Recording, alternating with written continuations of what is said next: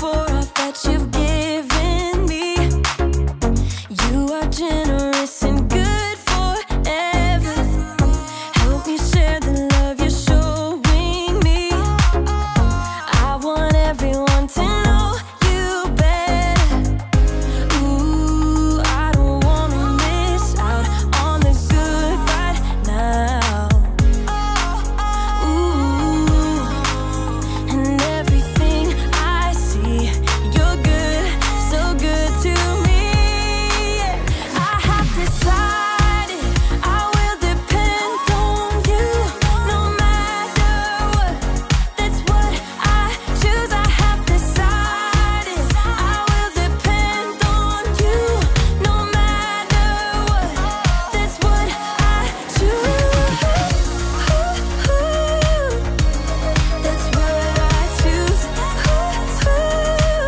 I am content in you. That's what I choose. I am content in you.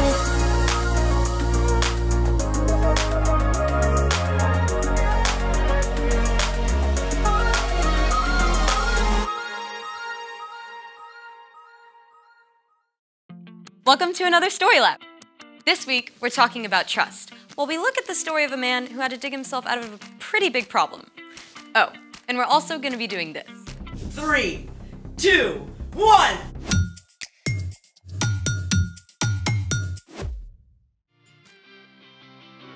Hey, I'm Skylar. And I'm Sebastian. We're talking about trust, which is putting your confidence in someone you can depend on. Sebastian, do you trust me? Yeah, sure. Why are you asking? I read this thing online that you can fill up a plastic bag with water, stab through it with a sharp pencil, and ta-da! Nothing happens. The bag is leak-proof.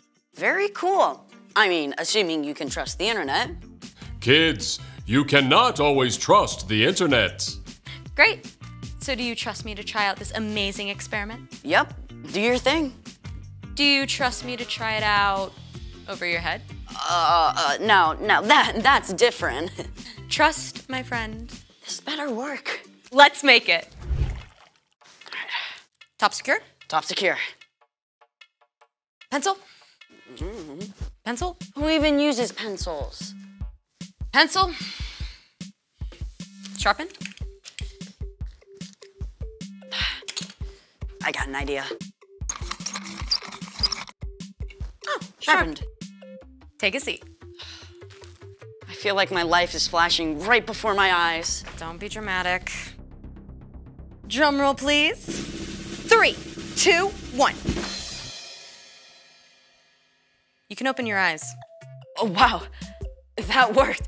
Let's see it. Nothing but graphite.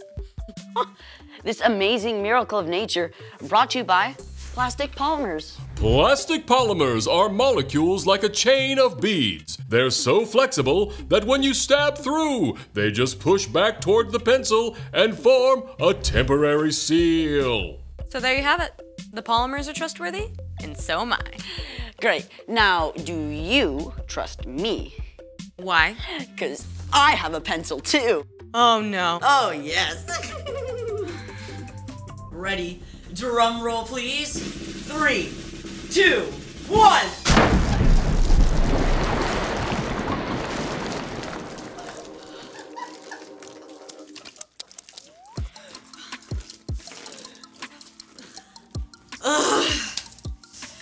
It's time for The story before the story. Today, we're in the very first book of the Old Testament, Genesis. God made our amazing world, but sin entered the world. People turned away from God and went their own way. But then, God picked one man, a guy named Abraham. And even though Abraham was like 90 years old and had no kids, God told him to look up. And God promised he would have more kids than stars in the sky. Yeah, and the entire world would be blessed through Abraham's family. And Abraham did have a kid, Isaac. Isaac just so happens to be the hero in our story.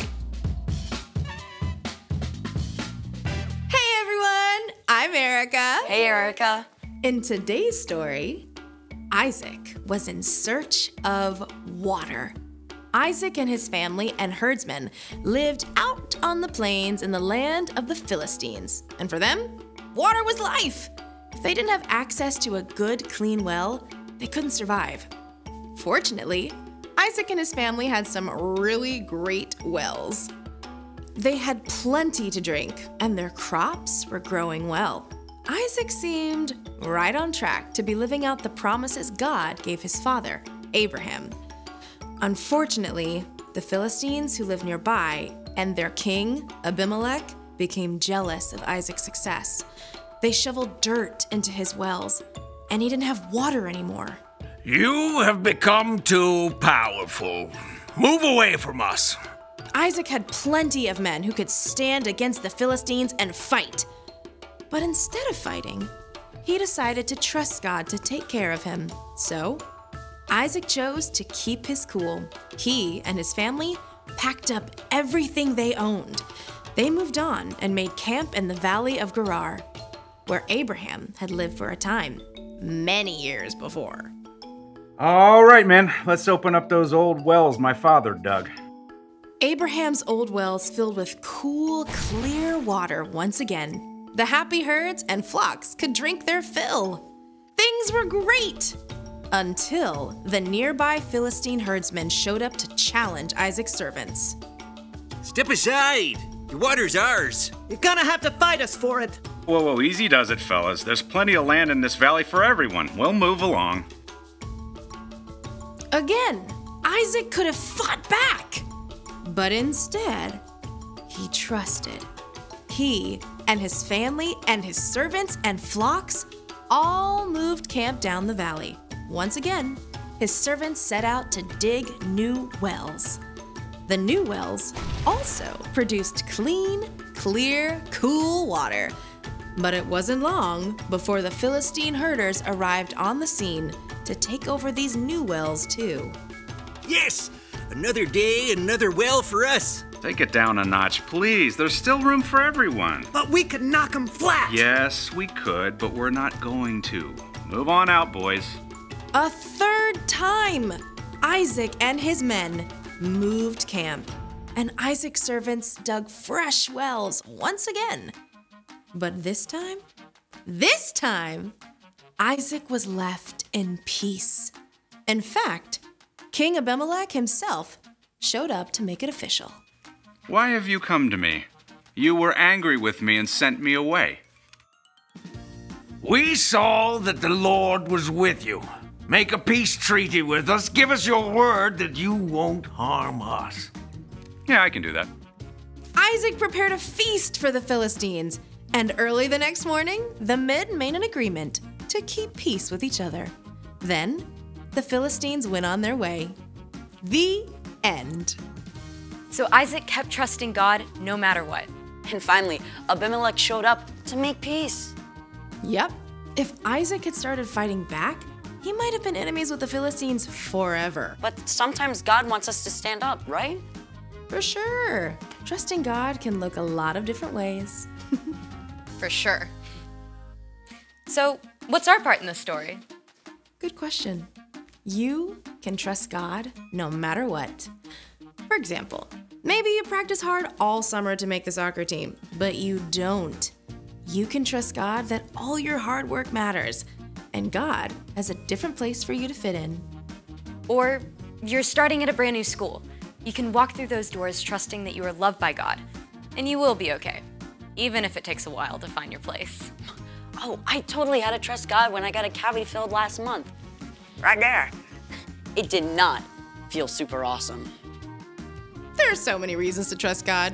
One of the best is because God sent Jesus to give his life for you and me. Putting your faith in Jesus shows you trust God. For sure. I think y'all got it. Bye for now. So here's the thing. Trust God no matter what. Ooh, I gotta write this down. Thanks for joining us in the Story Lab. We'll see you next time.